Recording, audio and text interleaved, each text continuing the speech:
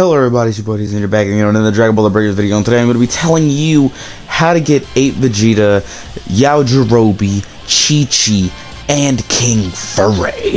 Now, first off, we're going to be going about Vegeta. So, first you go to the shop right over here, not that complicated, pretty small map, and you go all the way down here to the Raider section, and you go right here. It's the first thing actually, but if you want to get specific, there's a tab that says Raider, and I'm guessing there's going to be a whole bunch here.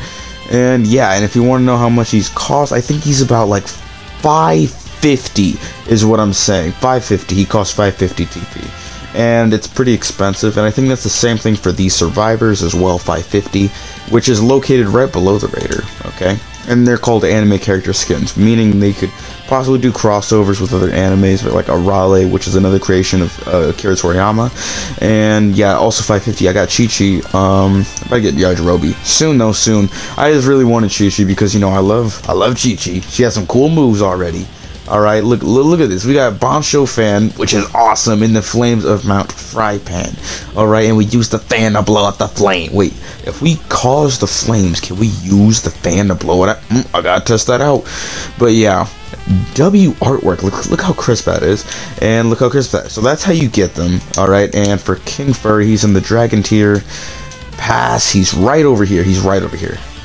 Right, I didn't actually know where he is. I skimmed through it, but I didn't know. He's level 50. You have to be Dragon Tier 50 to get him, okay? And after that, you get a whole bunch of Bardock stuff, okay?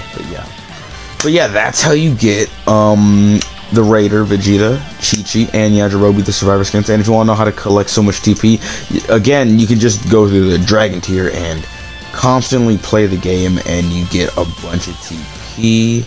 I didn't calculate how much it is though. Hold on. Okay, so you get a total of 500 TP through the Dragon Tier Battle Pass, and that is probably like you're 50 short. You're gonna be 50 short, but hopefully you have like more than 50 already. So yeah, you get 500 TP, and that's how you get them. So I just wanted to tell you that in case you didn't know and you really wanted to get them, by the way. But yeah, see you later. Ha, cheese and crackers.